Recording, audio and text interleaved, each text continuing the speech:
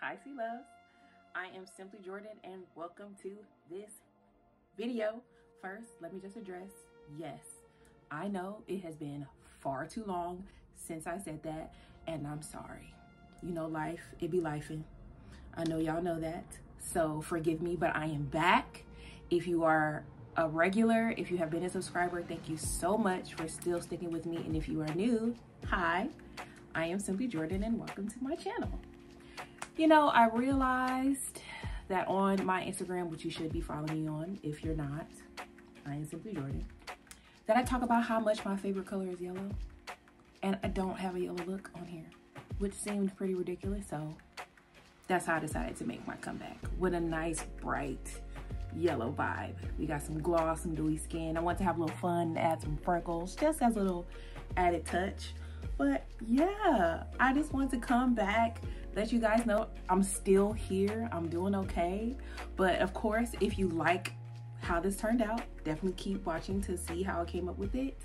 And let's just get into it. Starting with the brows. I know I haven't been here in a while and brows are usually done off camera, but I figured why not show you the whole thing. Of course, this is the Morphe Micro Brow Pencil in Java, outlining that bottom and top shape. And then once I get that all filled in, I'll start with upward strokes in the front and just fill in sparse areas towards the middle and back. It helps it look more natural. And I just kind of like the look and feel of it. Not too much product, not too heavy, and it looks really natural.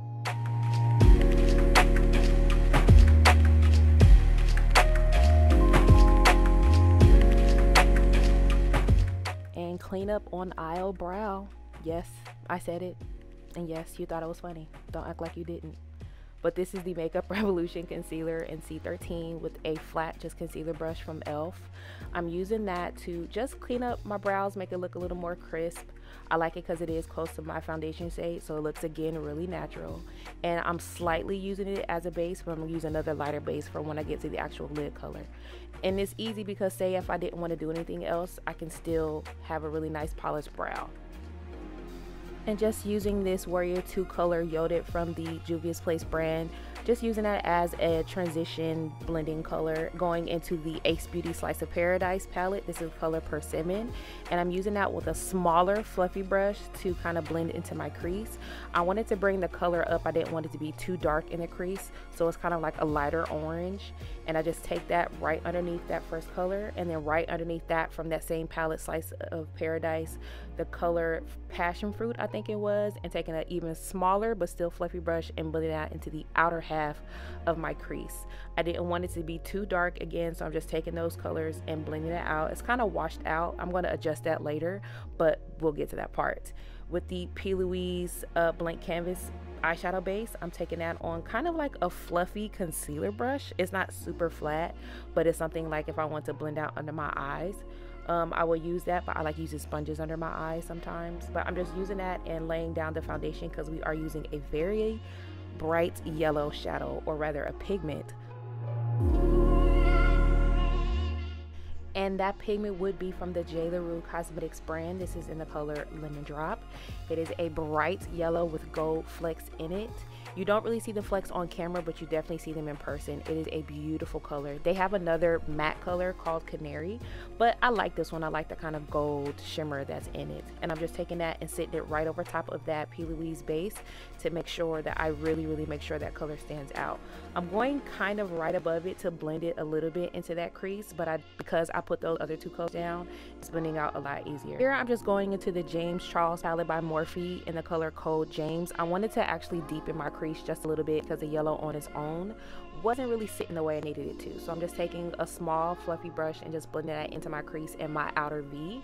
I'm color correcting here. This is the Black Radiance color corrector in Salmon, and my lashes are actually from Dodo Lashes. This is in the style, I want to say F301. I'll definitely put the link down in the description.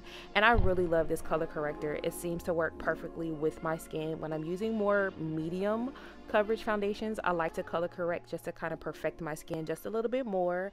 I don't have super hyperpigmentation or dark circles under my eyes, but it's just an extra precaution to make sure I get a really smooth, as close to flawless base as possible. And I'm taking a semi-damp sponge to blend that out. And my foundation today is actually the Makeup Forever HD foundation. I believe I use a color Y513. I think it's called Warm Amber. But I really love this foundation. I haven't reached for it in a while, but it's a beautiful foundation. Blending that out with the Real Technique Instapop cheek brush. It's slightly smaller than their face brush. It's still a great brush, something that I reach for. I love using on myself, on clients that I've done. It's a beautiful brush to add to your collection. I get mine from Ulta. I think they're about 10 bucks, which is definitely inexpensive for a face brush. You know, they can get really pricey, but I'm all for, if you can save money and still get good quality, by all means do it. I'm going to add another layer of this foundation around my mouth area because that's where I seem to be a little bit darker. That's pretty common in women of color, that around our mouth and chin areas where we get a little darker. So I add a little more coverage there just to give a more flawless complexion. For concealer and contour today, we're going with the Too Faced Born This Way concealer and Butterscotch. And for the cream contour, we're going to go with Morphe Dimension Effect contour stick in Effect 18. I didn't want a super dark contour today, so this one is a little lighter than my Juvia's Place one. And I'm taking, of course, a damp sponge.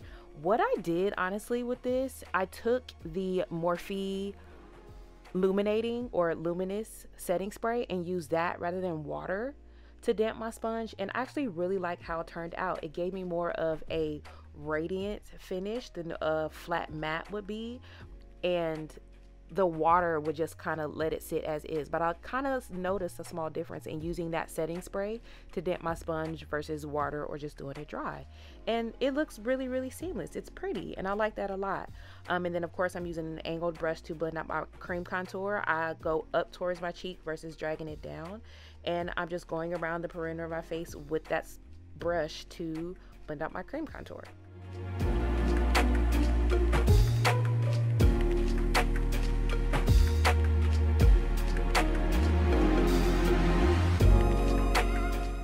And rather than adding the contour to my nose straight from the stick, I took a small angled shadow brush and put it on the brush and then applied it to my nose. I like a little softer nose contour. This is still something that I'm still getting used to.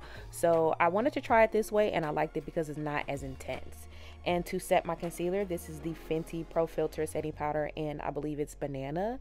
I put maybe a little more powder than I usually would. Usually I'll set it, but I wanted to do a very, very slight bake. I didn't OD on the powder, but I want to make sure I brighten that under eye for sure. And I'm taking a damp sponge, not a super damp sponge, but a damp sponge to set that all in place. And then I'm going into my black Radiance True Complexion setting powder in Honeymoon to set the rest of my foundation and to dust off that extra setting powder from under my eyes.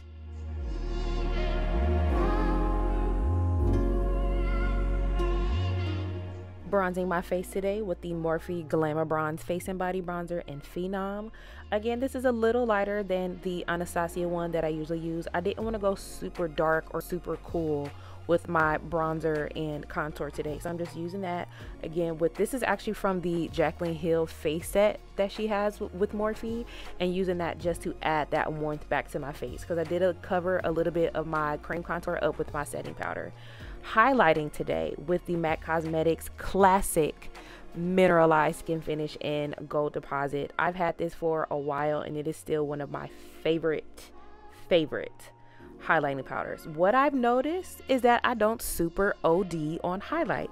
Y'all know me, I like to glow. I want ET in outer space to see me, but there's a way still to accomplish that without having a streak of just glitter on your face. So I'm just hitting up those key parts with that brush and then going back into the Warrior 2 palette. This is now in Zama. This is technically an eyeshadow palette, but I love using these colors for blushes. It's that color right in the middle. It's not too coral, not too pink, not too orange. It's just a nice mix of a warm blush. And I take everything up into kind of like my temple to bring the face up. And this is the Luminous setting spray that I was talking about from Morphe. I like this spray. It's really pretty. The finish is great when it dries. The only thing is I feel like it takes a while to fully dry down. It feels slightly sticky to the touch when it's dried down, but once that fades, it's perfect. and then going back into that orange color from the James Charles palette, Code James, and sweeping that under my lower lash line just to round out the eye altogether. I kind of wish I brought the yellow underneath there, but I still like the way the look turned out. And this is a mascara. I think this is the Ulta one, just to add a light coat onto my lower lashes to help bring those out a little more, and again round out the overall look. Lining and semi-filling in my lips today with the NYX Lip Lingerie Push-Up Lipstick in After Hours. This is a plumping formula, but you can't really feel it that much. And I did slightly, very slightly overdraw my lips just to give them a more kind of fuller pouty look. And I'm taking that and filling the outer corners of my lips. I love this color. It is just a rich chocolate brown. And this lip gloss, it's a new one from Maybelline, the Lip Lifter. It's like a wet gloss look, but it still gives you a lot of color. This is in the color Stone. Again, you can find both of these lip products at Ulta. That's where I get mine from. And I really love this combination. This is my first time using that lip gloss, and I like it a lot.